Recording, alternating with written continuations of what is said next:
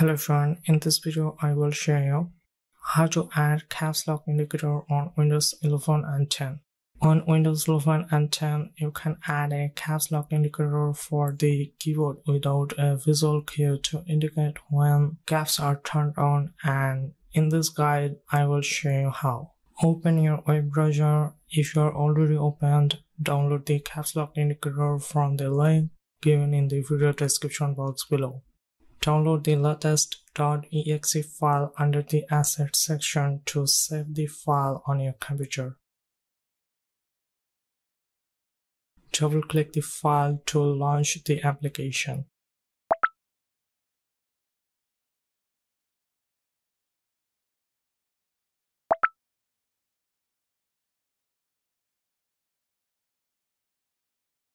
Check the caps lock option in the Show Icons For section. Check the caps lock changed option in the Show Notification When section. Check the Start on Lock On option. Check the Notification tab. Customize the display time, color, and overlay position for the notification. This is an optional. Click the Advanced Options tab. Click the Download Icon Packs option. Select one of the available icon packs to replace the default icons.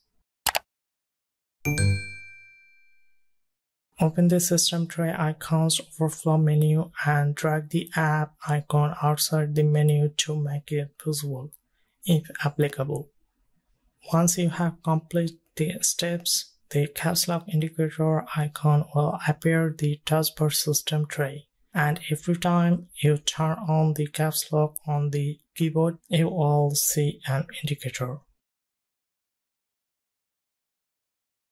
That's it for now. If you have any questions about this, you can feel free to comment down below and I will try to answer. Thanks for watching and don't forget to subscribe to our channel. See you at the next one. Goodbye.